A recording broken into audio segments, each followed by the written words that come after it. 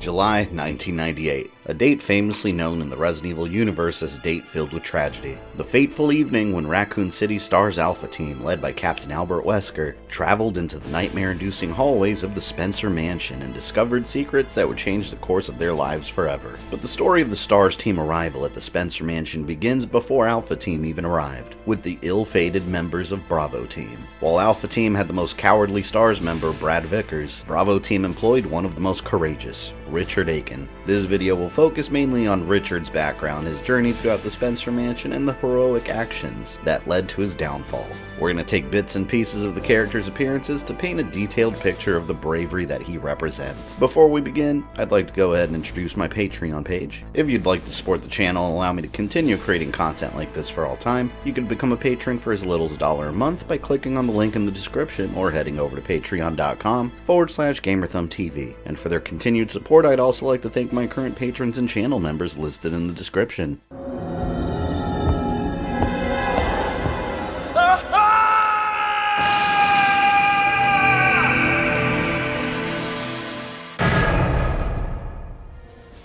As a member of the Stars Bravo team, Richard Aiken served the role of communications expert, skilled in using technology to keep contact with Stars headquarters on dangerous missions, alongside his customized assault shotgun. Before joining Stars in Raccoon City, Richard suffered a tremendous tragedy in his life that shaped the man that he would become. When he was younger, his sister was attacked by a violent armed criminal, and during the encounter, she was murdered right in front of him. At the time, he was too paralyzed by fear to do anything to stop it, and for years, he carried the intense guilt of his failure to protect her. He believed he should have died in her place, and this caused a strong desire from inside of him to spend the rest of his days protecting others. He successfully joined the Raccoon City Police Department and passed all qualifications necessary to be recruited into the Stars Bravo team. Richard was beloved by his team members, and he became close with the new recruit, Rebecca Chambers, who he called Becky. He saw her almost as a younger sister figure, reminding him of his own, and supported her as she adjusted to her new role as Bravo Team's medical expert. And in 1998, a series of murders began happening in Arklay County, and attackers were being reported in the nearby Arklay Mountains. The Umbrella Corporation had lost control of its secret T-virus, and an attack orchestrated by the monstrous Queen Leech allowed it to leak from the underground lab by the Spencer Mansion and local executive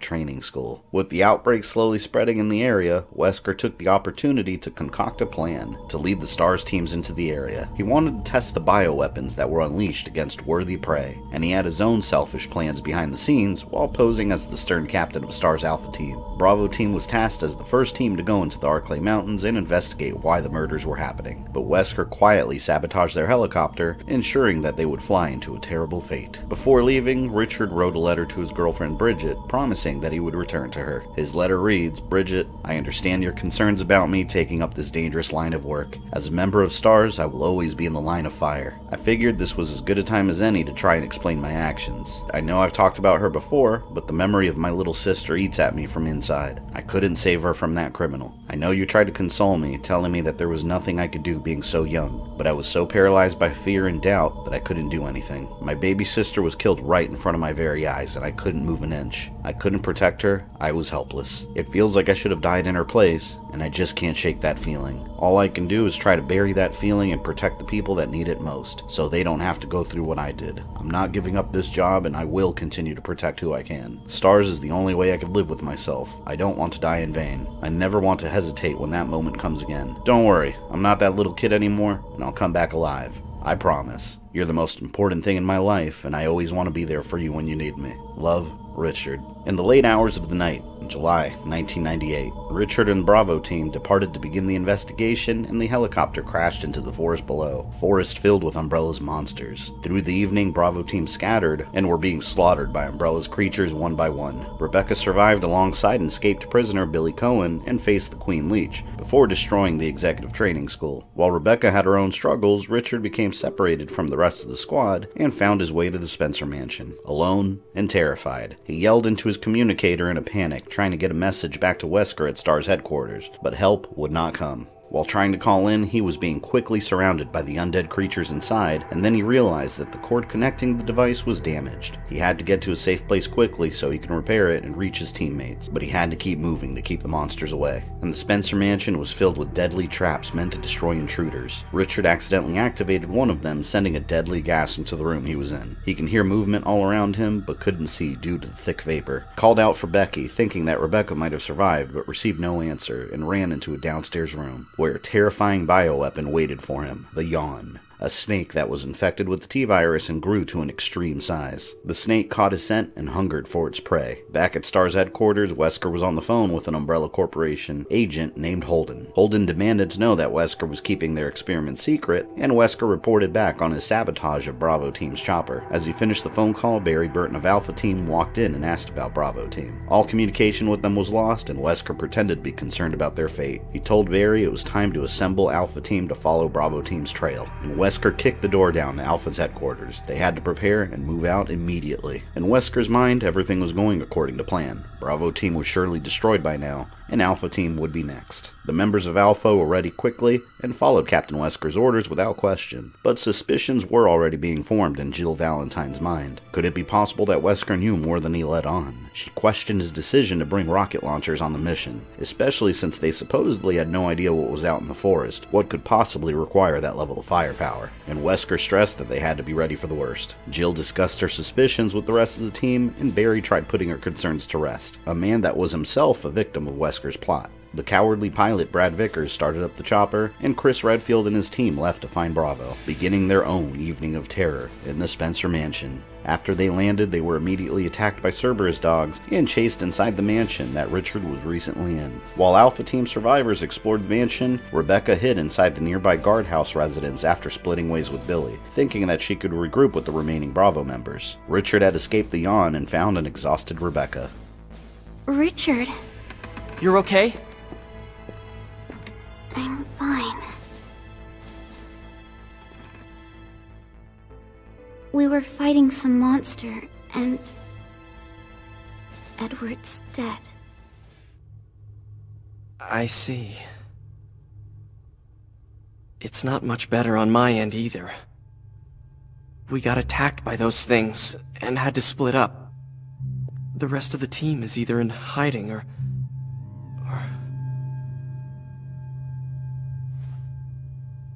We just have to find Enrico. He'll know what to do. What a horrible first assignment, huh? First, we have to get to someplace safe. Richard was relieved to see Rebecca alive and well, and they both agreed that they had to find a safer location. He knew the mansion was also filled with creatures, but believed it was easier to mount a defense inside a secure building. Together they made it back to the mansion and witnessed an Umbrella officer, Sergei Vladimir, securing some of the company's most important assets. While Sergei reached safety, Richard and Rebecca wouldn't be so lucky. The Yawn had picked up Richard's trail and had desperately wanted the prey that escaped it previously. Are you alright? It's probably just us now. Help will come. I'm sure our captain is out there somewhere. So don't give up hope. Besides, I'll back you up. And with me around, what could go wrong?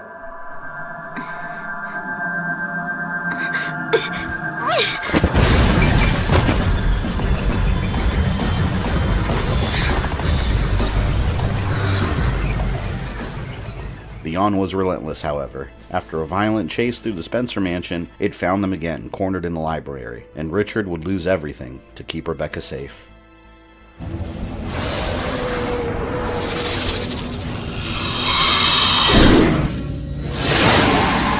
Rebecca!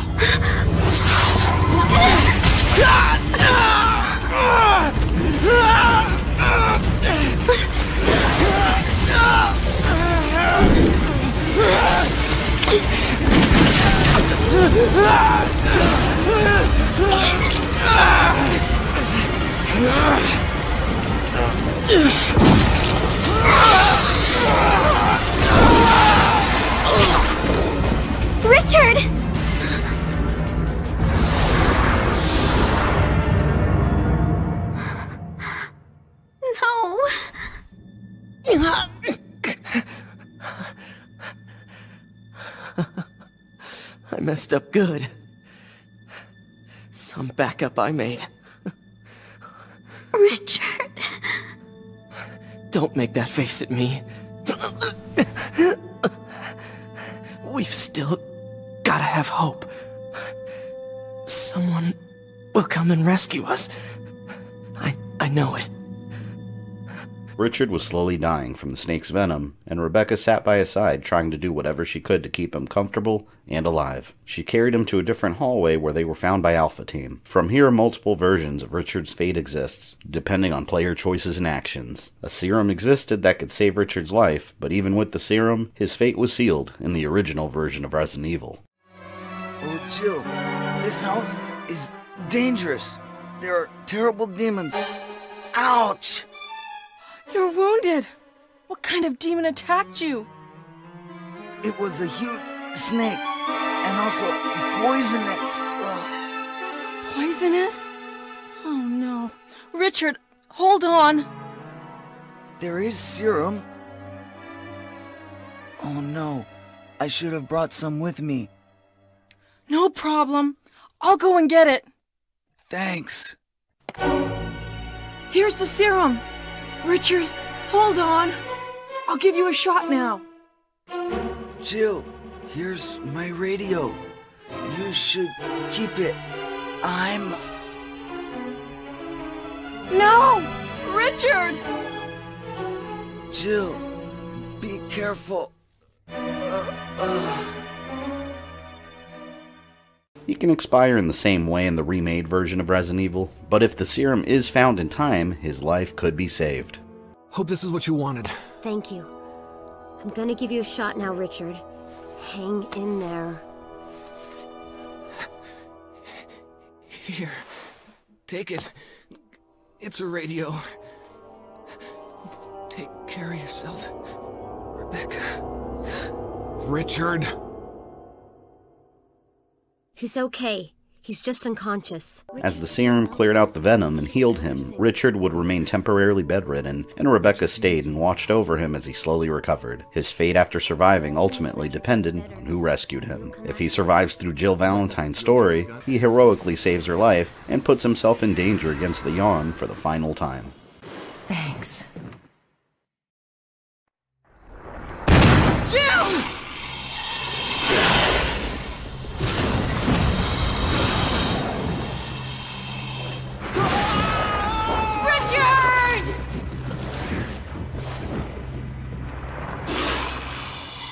And if Chris Redfield saves him, Richard suffers an equally tragic end after Chris enters Umbrella's Aqua Ring, the chamber where they kept their Neptune experiment. Chris, stop! No!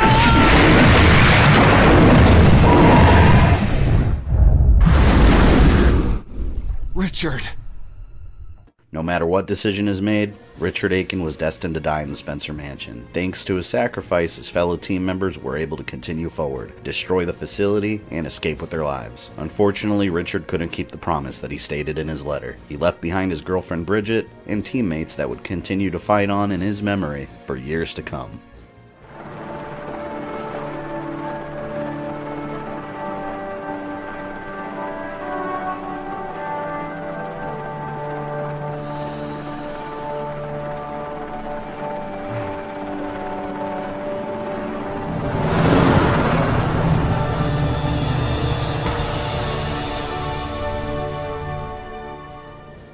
Since you made it to the end of this video, I assume you enjoyed it, so why don't you go ahead and smash that like button, subscribe, and ring the bell so you don't miss any new content. You can follow me on Facebook, Twitter, or Instagram, links in the description below, and if you'd like to support the channel, you can join my Patreon or become a channel member. This is Fabian, I love you guys, and I'll see you next time.